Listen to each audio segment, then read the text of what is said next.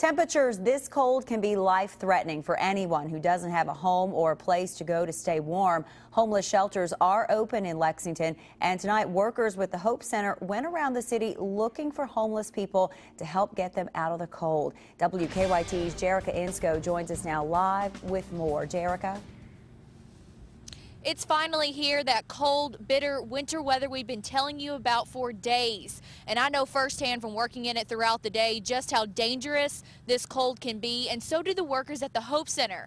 And that's why they were out tonight trying to make sure that everyone has a warm place to stay. Just by looking, you know what's going on tonight.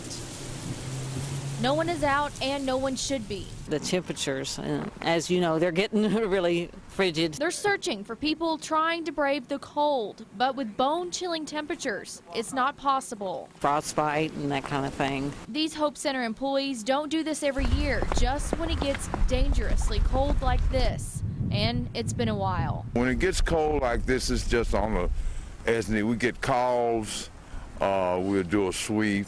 We've got several clients that sleep out year-round. Woodland Park is one of the popular spots that people hang around with no place to go, along with downtown Lexington. It's not something I planned on doing, but I've been doing it for the last 12 years. Their job is to encourage them to go to a shelter and even give them a ride to one if they need it. It can get frustrating too when you know it would be better to be inside. It's not an easy task, but sometimes it could mean life or death for someone out there. At this point, you need to seek shelter. It's going to be life-threatening, so.